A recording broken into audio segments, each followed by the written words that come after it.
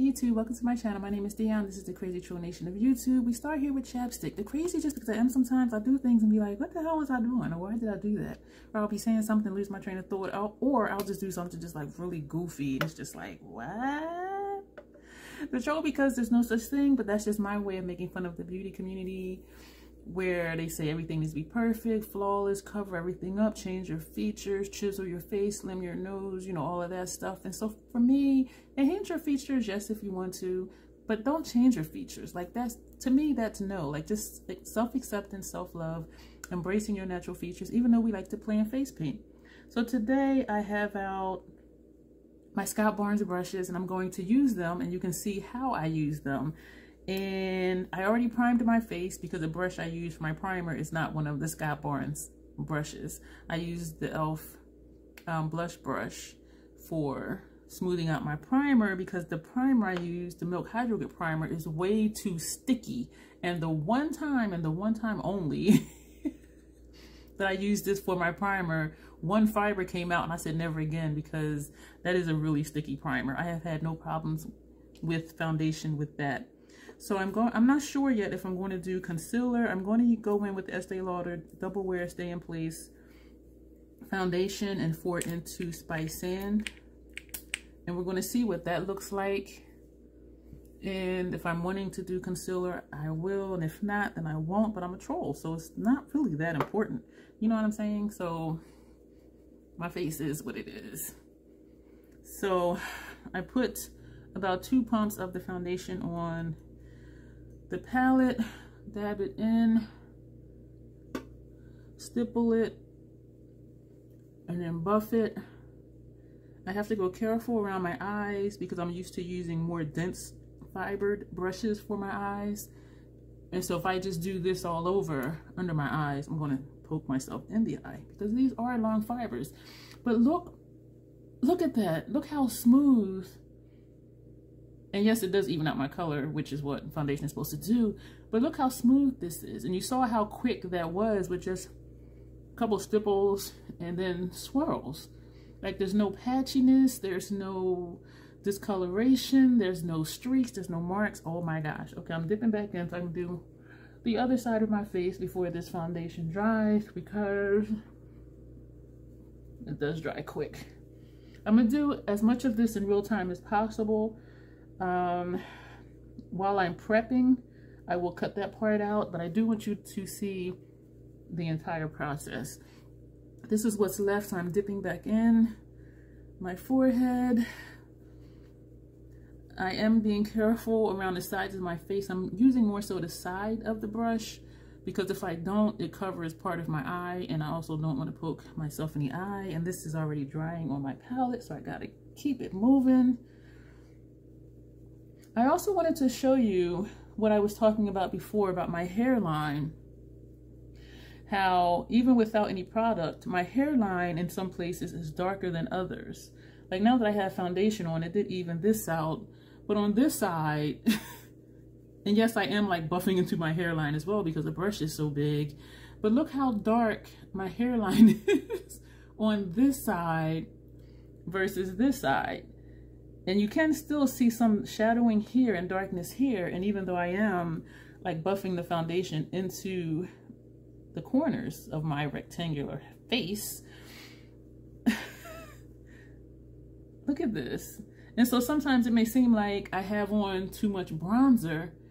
This is just my natural hairline, where this side just looks really dark. So if you ever see, you know, my tutorials or makeup looks and it's looking like one side is darker, yeah, my face is just that way because I'm a troll. See what I'm saying? See how that works? All right, so this is done. This is dry. This is dry. Look. Oh, okay. Do I want to do concealer?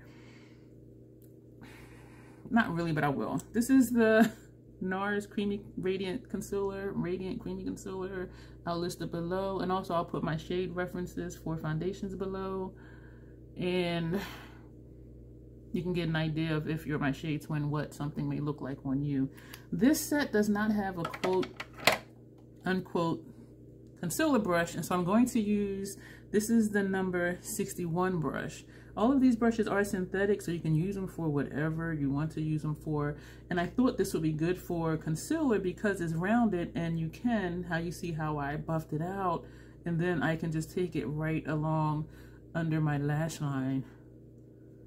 I like that. So I just pat it out, not going up close to the lash line, but then as I'm patting it out, then I do take it up into this area. And so that's how I do that. And this is my first time doing this with this brush, and so I am excited that it worked out. And I'm going to go back with the brush I use for foundation.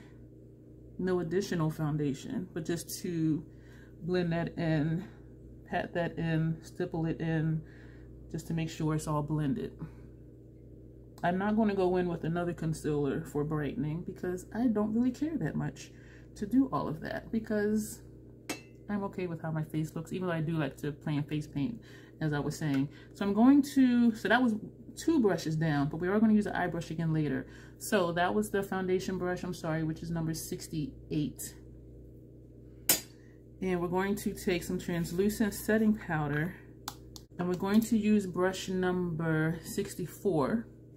And I have some in the lid, so I'm going to put some on the brush and tap it off and pat that under my eye to set that. I am loving this brush for this because it places like just the right amount. And then I'll tap some in again. We'll put the brush in again, tap off, do around my nose. On my nose, bridge of my nose, I just poke myself in the eye, and then I take the side of the brush just to do a larger area. And this foundation is like almost dry, and so I am able to very lightly just kind of swirl it with the setting powder. I'm trying to go quick.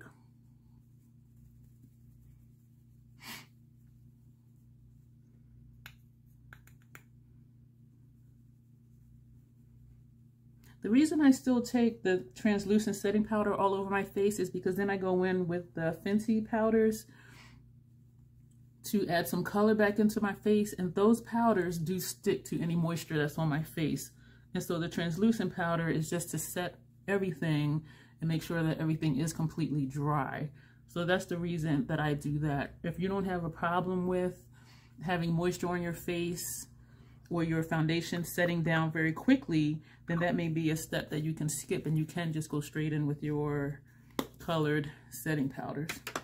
So I'm going to take now, this is the Fenty setting powder in Honey, and I'm going to put some in the lid. I'm going to take this humongous brush. This is the number 67. And I'm going to swirl this around. Sorry for the noise, and the cap. Tap it off. And then just pat it all over my face. And then go back and just buff it. I usually don't take it under my eyes, and I forgot, because sometimes this does make my under eye discoloration look darker, because this is a powder that's not translucent. That was super fast. And there's too much powder. So even though I laughed at how big this brush was, I love that brush. I love it. I love it. All right, we're going to go in with Nutmeg, the Fenty powder and Nutmeg.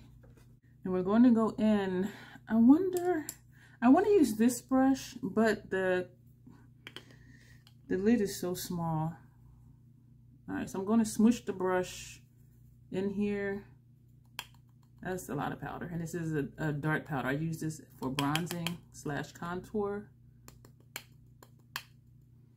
and hopefully it'll work for this. I haven't used it for this yet.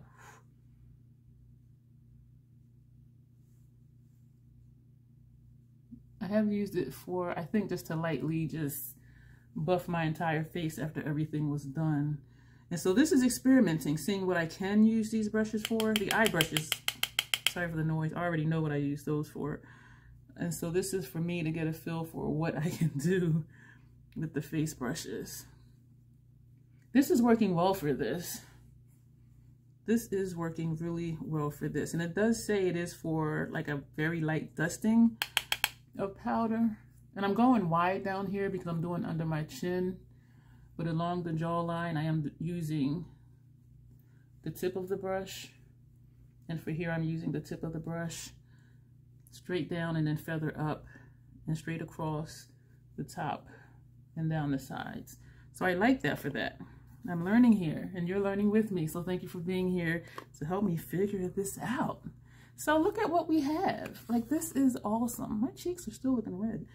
But so we've used the foundation brush, powder brush, fan brush, another powder brush. So we're moving along here. So now we're going to use the Scott Barnes number 65 brush, and I'm going to use the NARS High Profile Cheek Palette. And we're going to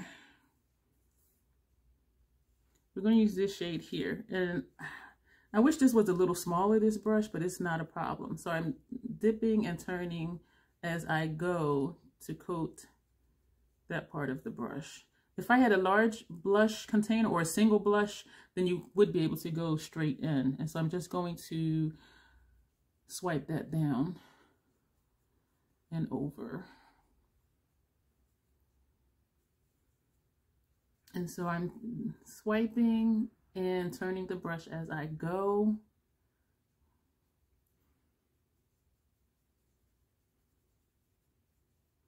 I'm going to sweep the brush straight across and tap straight across because I want to get more color. I'm not getting as much color as I want.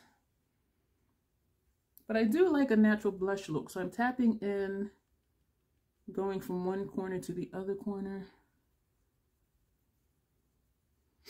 Excuse me for sniffing. So I do like how that looks.